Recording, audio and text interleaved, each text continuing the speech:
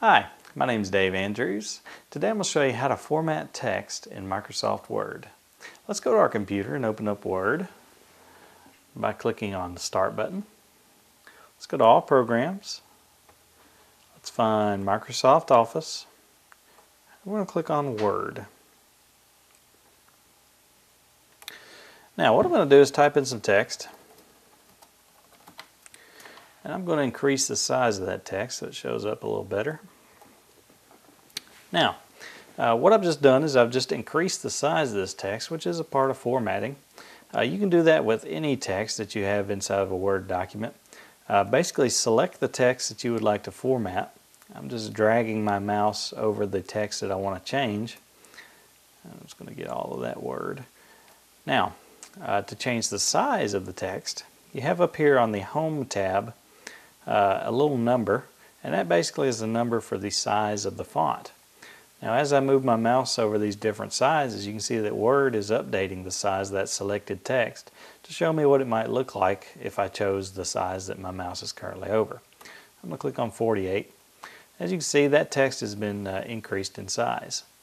Now, I'm going to change the font, which is another part of formatting. On Font here on the Home tab, the default is this Calibri font.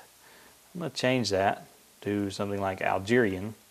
And there you can see that my font of my text, which is the way it sort of appears, how it's printed, has changed as well as the size. So I'm going to highlight that again.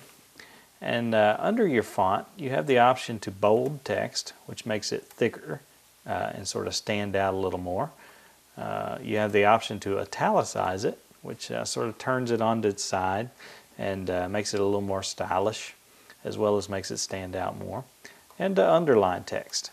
Now you can do any combination of those three. You can just underline, or you can just italicize, or you can bold and underline. It's your choice, just by checking those. Now also on this font area, you can choose the color of text by clicking on the A button that has a color beneath it. Currently is white. I'm going to make it sort of this reddish brown kind of color here. Now as you can see, just by choosing that color, it's changed the color of my text. I can also change the background color by choosing the highlight color. I'm going to make it background of blue. It's that easy to format text in Microsoft Word.